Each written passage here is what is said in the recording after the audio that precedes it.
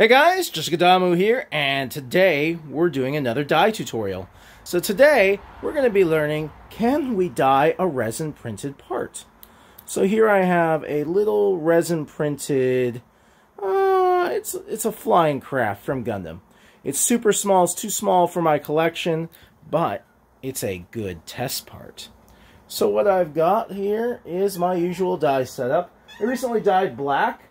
And it's just an artificial graphite color, artificial RIT fabric dye.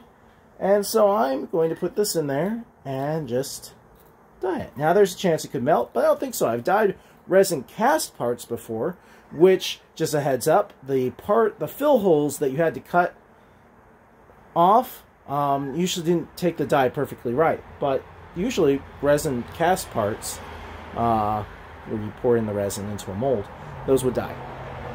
Sometimes fast. So, I don't know. This is an experiment. Okay. I don't want to lose this part, so I just thought I'd put it in here. There's a chance this will go super fast. There's a chance it will go super slow. There's a chance it won't work at all. So stay tuned to find out. Okay, when I put this in, it was gray.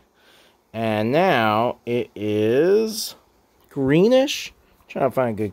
There we go. See the details there. So definitely can dye it. I'm going to throw it back in and see how black we can get it. Okay. So, I don't know how clearly you guys can see this. Thought the pan would help, but it seems to have actually made it worse. Resin printed fan. 3D print is nice solid black. This took about 5 minutes with the artificial RIT dye. It started out as a light gray resin. And so the answer is yes. You can 3D print things in resin and dye them. I haven't washed this off yet, so let's go do that. So I've washed the part in water and a toothbrush. And it is a solid black. Not sure how other colors would come out, and if your resin starts out in gray, the gray is going to affect whatever dye you try and dye it, as it's your base color. No differences there from normal dyeing. But if you could get white resin, which I'll have to test here in the future, then in theory, you could dye it any color you want. Albeit, the color takes super fast, so be prepared for that. It's so black you can't even see the details. But it worked out.